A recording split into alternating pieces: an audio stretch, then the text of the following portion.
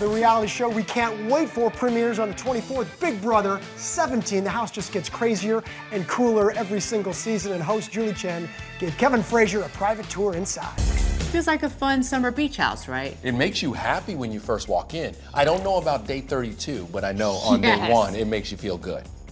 This Skybridge Lounge has a very Vegas-y feel to it. Doesn't it? Except what happens in the Big Brother house doesn't stay in the Big Brother house. It goes out to the world.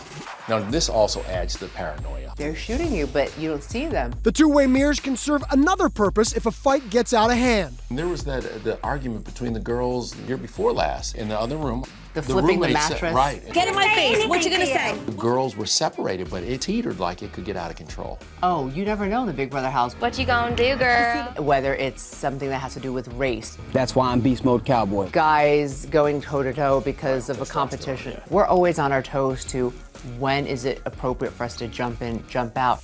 Producers tell us there will be beer and wine, but not much. The rule that we tell them from the get-go is asking for more alcohol usually gets you less. We had more cameras than ever this year in the Big Brother house. How many? We have 80.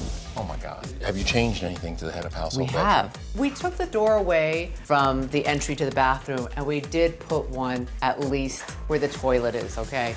Here's my question. There's a camera. Oh my gosh, even in here. If you had to be locked in here with the ladies from the talk, who would be the one that you would want to be in here with, and who is the first one you'd kick out?